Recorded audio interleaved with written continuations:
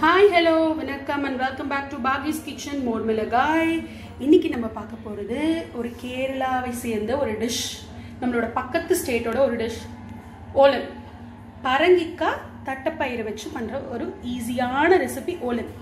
இதுக்கு வந்து ரொம்ப கம்மியான இன்கிரிடியன்ட்ஸ் தான் தேவை. என்னெல்லாம் தேவைன்னு பார்க்கலாம். வாங்க வீடியோக்குள்ள போலாம். ஓலன் பண்றதுக்கு பரங்கி பிஞ்சை வந்து இந்த மாதிரி அதோட சீட்லாம் டீசீட் பண்ணிட்டு இந்த மாதிரி தோலோட கட் பண்ணி எடுத்து வச்சுக்கோங்க.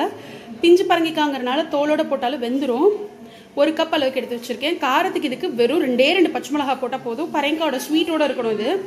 அதே மாதிரி 2 கை அளவுக்கு காராமணி அதாவது தட்டப்பயிரை 1 hour வெந்நீரில் ஊற வச்சு ஒரு 4 விசில் வேக வச்சு எடுத்துருக்கோம். இந்த மாதிரி நசுக்கிற அளவுக்கு வெந்தா போகிறோம். அதுக்கப்புறம் தேங்காய் பால் இதுக்கு தேவை. தேங்காய் பால் வந்து 3 டைப் ஆஃப் தேங்காய் பால் எடுத்து வச்சுக்கணும். இது ஃபர்ஸ்ட் பால் திக்கு, அது செகண்ட் பால் அதை விட கொஞ்சம் தின், இது தேர்ட் பால், இது ரொம்ப தின். இதில் தான் வந்து நம்ம இந்த பரங்கிக்காயை வேக வைக்க போகிறோம். அப்புறம் உப்பு, தேங்காய் எண்ணெய் கடைசியாக மேலே விடுறதுக்கு, அவ்வளோதானே தவிர தாளிச்சு கொட்டனு இதில் ஒன்றுமே அவசியம் இல்லை. இப்போ ஒரு சட்டி வச்சுட்டோம், இன்னும் ஆன் பண்ண வேண்டாம்.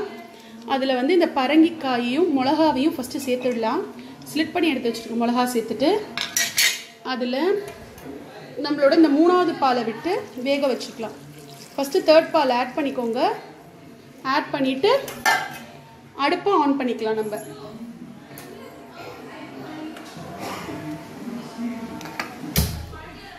பரங்கிக்காய் இந்த தேங்காய் பால்லே தான் வேகணும். இதுக்கு கொஞ்சமாக தான் உப்பு ஆட் பண்ணணும். நம்ம நிறைய உப்பு ஆட் பண்ணிடக்கூடாது. ஏன்னா அந்த பரங்கிக்காயோட ஸ்வீட்னஸோடய இருக்கணும். கொஞ்சமாக உப்பு ஆட் பண்ணிக்கிறேன். வேணும்னா கூட நம்ம திருப்பி ஆட் பண்ணிக்கலாம். பண்ணிட்டு நல்லா மிக்ஸ் பண்ணி இந்த தேர்ட் தேங்காய் பால்லையே இது வந்து நல்லா இந்த பால் உறிஞ்சுற அளவுக்கு வேகணுங்க.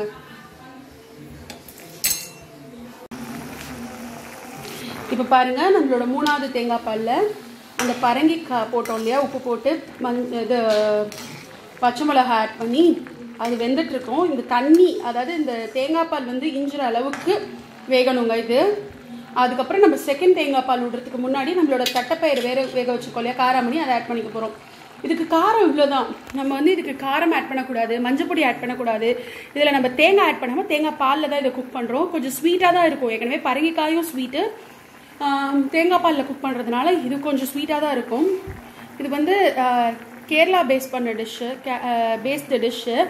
இதுக்கு வந்து நீங்கள் பரங்கிக்காய் பிடிச்சவங்களுக்கு இது பிடிக்கும். ரொம்பவே பிடிக்காதவங்களும் கண்டிப்பாக இதை ட்ரை பண்ணி பாருங்கள். கண்டிப்பாக உங்களுக்கு பிடிக்கும் இந்த டேஸ்ட்டு. ஏன்னா ஒரு மைல்டு ஸ்வீட்னஸோடு இருக்கும். இது வந்து சின்ன குழந்தைங்களுக்கு கூட நம்ம கொடுக்கலாம். காரம் ரொம்ப கம்மிங்கிறதுனால தேங்காய் பால், தேங்காய் எண்ணெய் அதெல்லாம் தான் ஆட் பண்ணுறோம். ரொம்ப ஹெல்த்தி உடம்புக்கு. கண்டிப்பாக இதை நீங்கள் ட்ரை பண்ணுவீங்கன்னு நினைக்கிறேன். இப்போ பாருங்கள், இந்த பால் இன்னொரு 3 நிமிஷத்துக்குள்ளே இது வந்து சுண்டிடும். நம்மளோட பரங்கிக்காயும் வெந்துடும். நம்ம பரங்கிக்காய் வேகிற வரைக்கும் வெயிட் பண்ணிட்டு நான் வெந்ததுக்கப்புறம் உங்களுக்கு காட்டுறேன். இப்போ பாருங்கள், நம்ம விட்ட தேங்காய் பால், தேர்ட் தேங்காய் பால் கம்மி ஆயிடுச்சு இல்லையா. நம்மளோட பரங்கிக்காயும் ஒரு 1/2 அளவுக்கு வெந்தெடுத்து இப்போது நம்ம எடுத்து வச்சிருக்கிற இந்த காராமணியை இதில் ஆட் பண்ணிக்கிறோம். காராமணி ஆட் பண்ணிவிட்டு இந்த 2வது தேங்காய் பாலையும் இதில் ஆட் பண்ணி குக் பண்ணணும். ஃபஸ்ட்டு தேங்காய் பால் மட்டும் கடைசியாக தான் ஆட் பண்ணிக்க போகிறோம். இது கொஞ்சம் வாட்டரியாக தான் இருக்கும் ஓலன்கிற டிஷ் வந்து.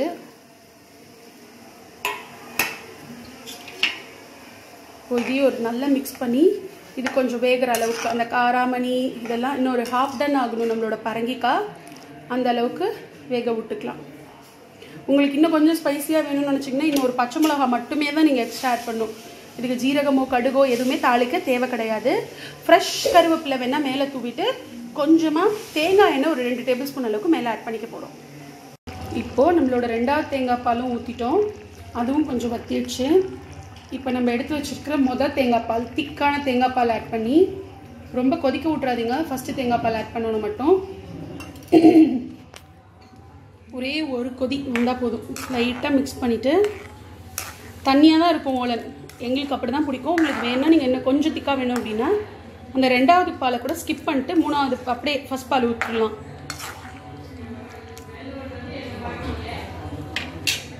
இப்போ ஜஸ்ட் வந்து லைட்டாக இதாகும்போது ஆஃப் பண்ணிவிட்டு தேங்காய் எண்ணெய் விட போகிறோம். பாருங்கள், லைட்டாக அந்த சைட்லலாம் கொதி வந்துடுச்சு. இப்போ நான் ஆஃப் பண்ணிட்டேன்.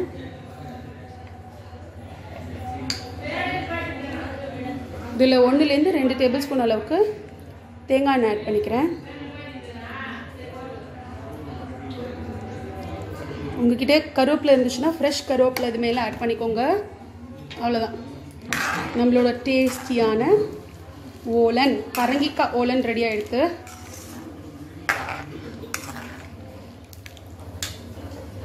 இப்போது நான் ஒரு சர்விங் டிஷ்க்கு மாற்றிட்டேன்.